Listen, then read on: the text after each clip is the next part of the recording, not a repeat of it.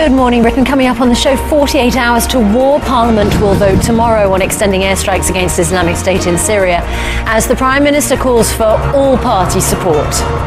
It's the right thing to do to make sure we go after the terrorists who threaten people in our country, just as they attacked and killed those people on the streets of Paris.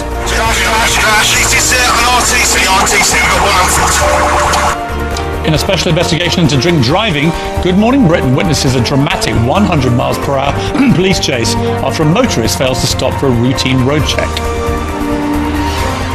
This is the spot where that chase resulted in a horrendous accident, and with millions of drivers set to be stopped this Christmas, new figures reveal that that second drink could double your chances of a fatal collision. Today's strike by junior doctors is called off, but thousands of operations are still cancelled. And she became the nation's hero when she confronted, Lady C in the jungle. But it wasn't enough to save Yvette Fielding from an early eviction. She joins us live from Down Under in 20 minutes. Tuesday, 1st of December 2015, live from ITV Studios in London.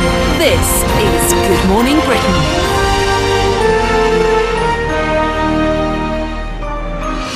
Our main news this morning is that Britain could be at war against the so-called Islamic State in Syria within days. Amid growing support from MPs, the Prime Minister will ask them to vote for or against airstrikes tomorrow. It comes after Jeremy Corbyn agreed to allow Labour Party members a free vote. Paul Brand is live at Westminster. Paul, if David Cameron wins this vote, how soon can we see airstrikes on ISIS in Syria?